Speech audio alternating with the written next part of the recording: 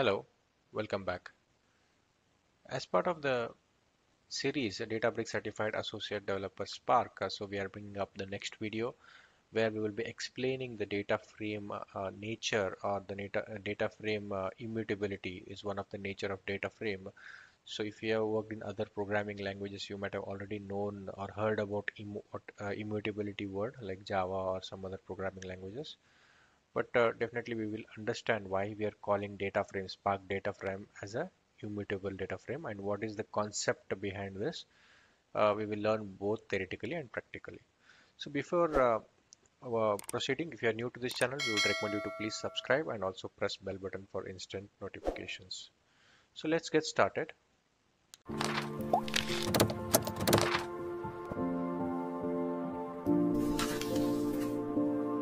So I would recommend you to please pause this video here for a minute and please read through this.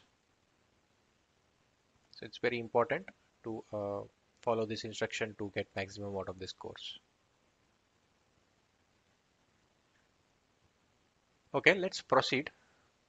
And as you can see, the course content will be explaining why data frame is immutable. So that's the main course content today, right? And why data frame is immutable, right? Why means the what is immutability is nothing but it's a unchangeable, right? So anything which is immutable, whatever we call it is immutable. The dictionary meaning of immutable is unchangeable. That means you cannot change it. If there is anything, any object, any particular thing, you cannot change it by time, right? So that's the dictionary meaning, and the same meaning applies here. If a Spark data frame is created, once it is created, you cannot change it, right? You can delete it or whatever, right? But you cannot change it. So by nature, so a data frame, Spark data frame is unchangeable. And let us understand how and why, right? So to change, you need a transformation. Suppose, as you say, we are saying data frame is immutable, that is you cannot change it, right?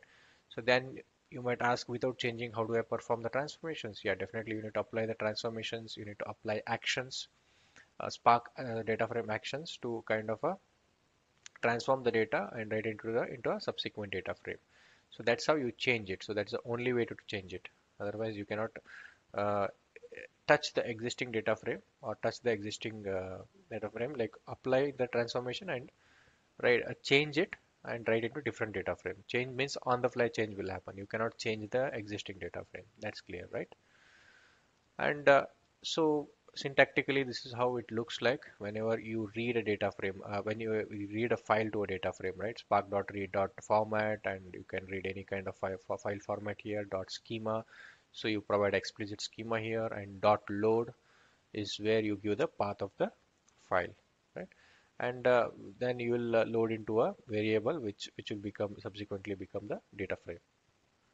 So it is returned to a data frame variable.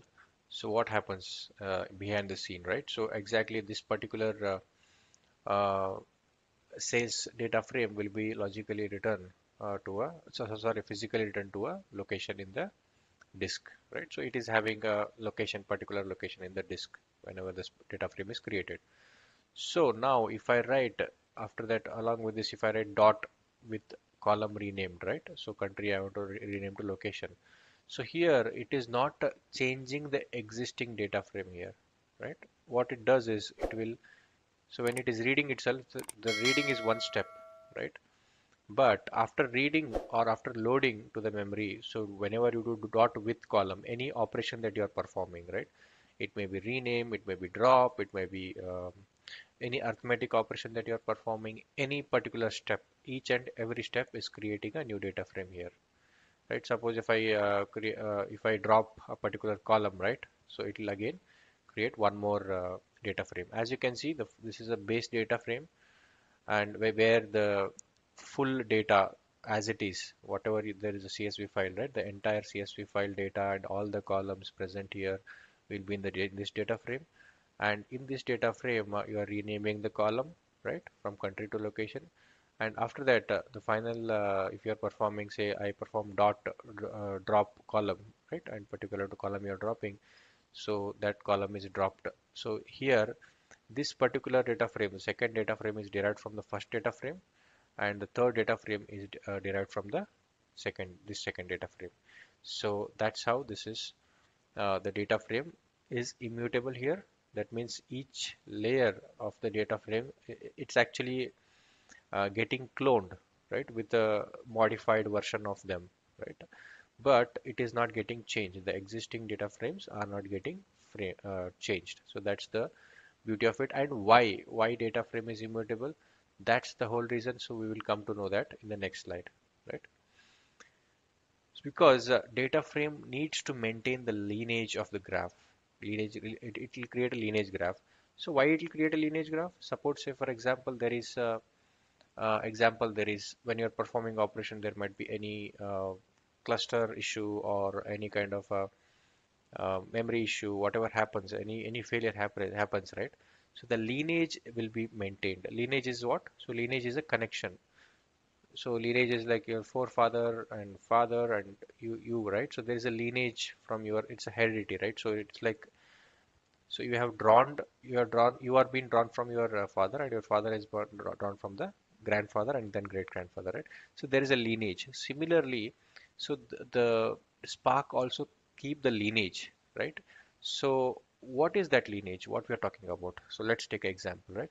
Suppose there is a data frame here, base data frame, and you rename a particular column and write it to a second data frame here, and again you add one new column, right? So as you are doing here, right? So first step is rename, second is again you are adding some column and then dropping something and then filtering. So in each step, whatever you are performing, so for each step there is a data frame is getting created. So that's the first step, right? And this is what we are calling it as you say, it is a immutable, and also it is a distributed, immutable and distributed data type. Data frame is a immutable distributed data type. And now, not only this, so not only the immutability, but also it is having a lineage. Lineage means what? So from this, there is a connection, right? From here to here, there is a connection. Here to here, there is a connection. Here to here, there is a connection. So it cannot be like, so at any given point, right? You can retrieve the data frame 2. At any given point, you can retrieve the data frame 4. So that's the beauty of it. Like suppose if you are writing another logic, so you can retrieve this data frame 4.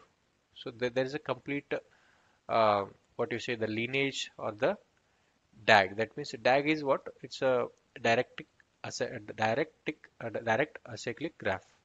So that means so it's a graph theory concept. Like a DAG is a graph theory concept, and direct acyclic means doesn't have any cycles, right? So and it is having a direct relationship between like one after the other. Right? So that's how it actually logically it derives this kind of relationship between each of the data frames that it is getting created inside. So and we will see how this is a logical plan actually. So the Spark engine itself will create this logical plan when it is executing, so that it doesn't lose, because you might think how it can lose a track, right? But so there will be a complex operation which will be taking which is having a lot of data, which is having a lot of joins. Say for example, this particular is having a lot of joins, the first step, right? So where you are having a lot of joins and the data volume is huge, right? So there, and the data is distributed, so there can anything can go wrong in between, right? You can imagine. So the first step or the second step is completed, and from second to third step it is executing a lot of joins, a lot of conditions, and a lot of data is you have to load it from different distributed systems. So during that time anything can go wrong. So instead of retrieving all the steps back, right? So if you don't keep track of this second data frame, right, again you have to rerun from the first step. So in this case what happens is if something goes wrong here when the cluster is having any issue or something, so it can resume from the second step. So that's the logical convenience that Spark has when because of that it is having this DAG concept. So now let us quickly jump for the practical approach of seeing this, how exactly this looks like, right? The concept that we discussed, that is, it is immutable. The data frame is immutable, and also how the DAG visualization comes in. So this concept we will see exactly in the Spark environment using Databricks, right? And if you don't know how to set up this, so in the please refer to the previous videos, introductory videos, and so the entire setup can be sent to your email ID. So if you can send the request to us. So as you can see, so I have a data frame now, right? And so data frame dot with column and email ID, whatever, and the with column again I'm doing here with column rename, and here I'm taking with column, and then I'm dropping a particular column called birth country and address ID, and then finally filtering birth date less than, wherever it is less than 20, only those we are picking here. Right, so there is some operation. There is a combination of column renaming, dropping, and also some kind of a arithmetic operation using some filters and all, right? So now when I execute this, so this is as you know, it is a multiple, as we explained, right? It is a multiple step. It looks like one step, right? But command is only one command, but actually it is having multiple steps. So where exactly, you can see here it just shows the columns, right? So you cannot see that multiple steps. But however, if you go and come and see here, so this is a uh, what I'm doing here is I'm customer DF is there. So I'm trying to explain that customer. What is customer DF, right? So customer DF is a data frame, right? Which is which will scan, okay, which will scan a particular file. So that is already so that is how this particular customer data frame is created. So it is scanning a particular file, and we have given that we have given the schema, we have given the location. This is a location, right? So it will read the file from this location, and it is a CSV file, right? And we have given the schema for it, and also how the output looks like. So basically it is giving a physical plan here. This is a physical plan that it gives, that what customer data frame is doing. It is going and reading a file from this physical location with this particular predefined schema, right? So this is clear. But what DF is doing here, right? DF is reading from this, right?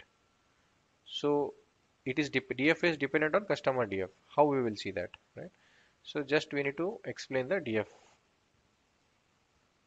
So let's explain DF. So here you can clearly see each and every step. Okay. So the first step is scanning, right? As you can see, the same step that that we are seeing for customer DF, the same explanation will come here. And the second step, you can see there is a filter. The third step, there is a project. So in the third step, exactly, it is actually writing to a output. So what is the input and what is the output? As you can see, it will completely, you can see the difference. If there is any columns dropped, if there is any columns renamed, so what was the input and what was the output? So you can pretty much compare that. Okay. And so as you can see, what was the condition, filter condition, you can see that.